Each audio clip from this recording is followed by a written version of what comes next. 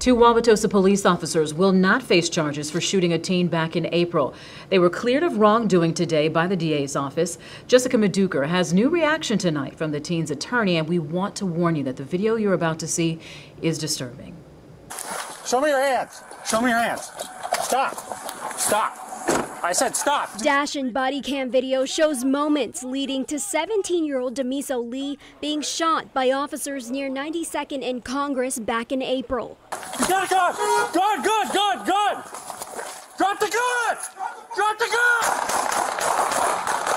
In the video, two Wauwatosa officers approached the teen after they say he refused to drop a gun, then attempting to make a run, leading officers to make the decision to shoot. The subject picked up the gun, leading Officer Olson to believe the subject was going to shoot him.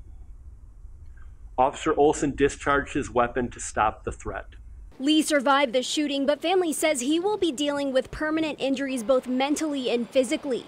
The teen's attorney, William Sultan, believes Lee was never a threat.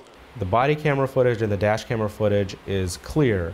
Demiso was not holding a firearm in his hand. He was not pointing it at the officer. He wasn't moving towards the officer in an aggressive fashion at all. And so under those circumstances, he could not be shot.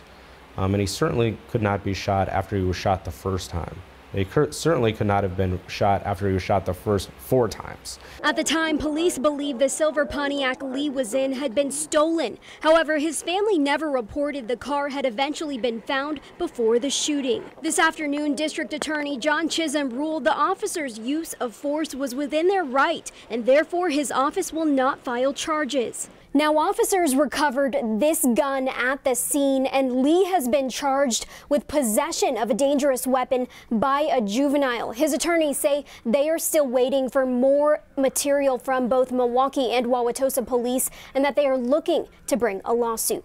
In the newsroom, Jessica Maduker, TMJ4 News.